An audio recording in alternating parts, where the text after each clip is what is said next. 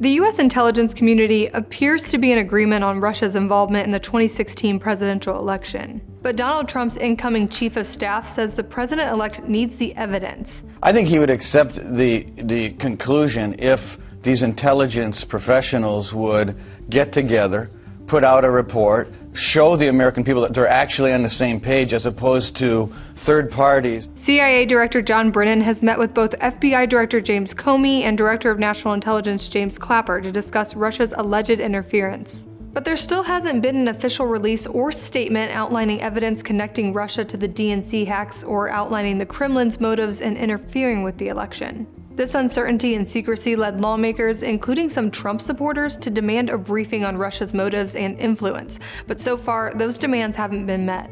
Trump claims Russia had no hand in his victory, though he personally called for Russia to find and release Hillary Clinton's emails.